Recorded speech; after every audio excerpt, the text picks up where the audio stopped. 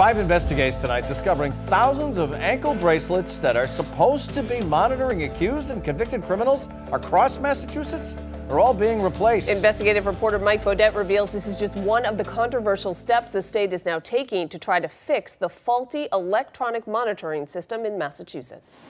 It's after hours, and the Massachusetts Probation Department's satellite office inside the Quincy Police Department is open for business. Since February, more than 200 accused and convicted criminals have traveled here from across the state when the courts are closed. Sex offenders, rapists, child predators, armed robbers. The list goes on and on.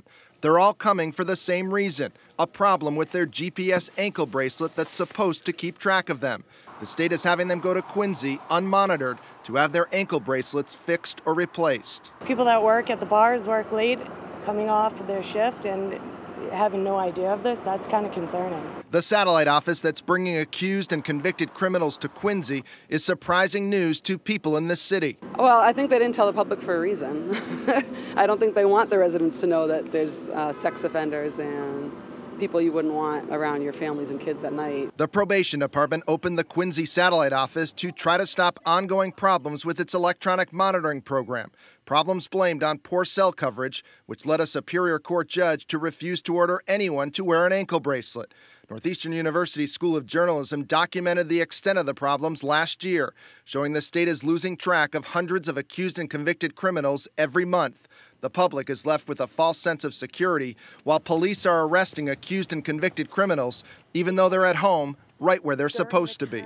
I call these modern-day ball and chains with a major defect. This woman is on probation and agreed to speak with us about problems with her ankle bracelet if we hid her identity. It had a weak signal to it, and it kept going in and out, and I received phone calls from the company where I had to go outside. If I didn't go out there, they would send the police. Do you worry that you could get arrested and not be doing anything wrong? Yes. Oh, most definitely. The probation department declined our request for an on-camera interview, but tells 5 investigates it's in the process of replacing every single ankle bracelet worn by the 3,000 people it's monitoring with new equipment. But so far, only a small fraction have actually been switched out.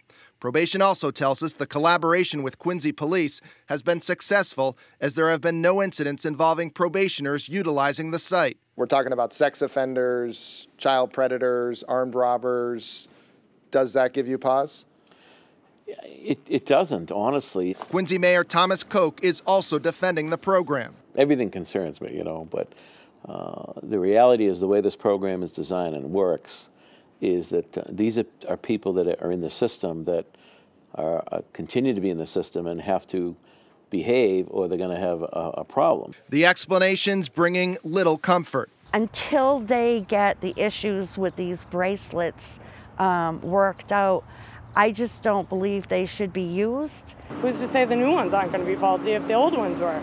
The probation department expects to roll out all those new ankle bracelets in the next few months. Despite all the problems, the state has been paying a lot of money to 3M Electronic Monitoring, the contractor providing the ankle bracelets. $19 million since 2012, nearly $7 million this year alone. 3M tells us it continually strives to improve its products and says the new ankle bracelets provide the most reliable coverage. Mike Bodette, 5 Investigates.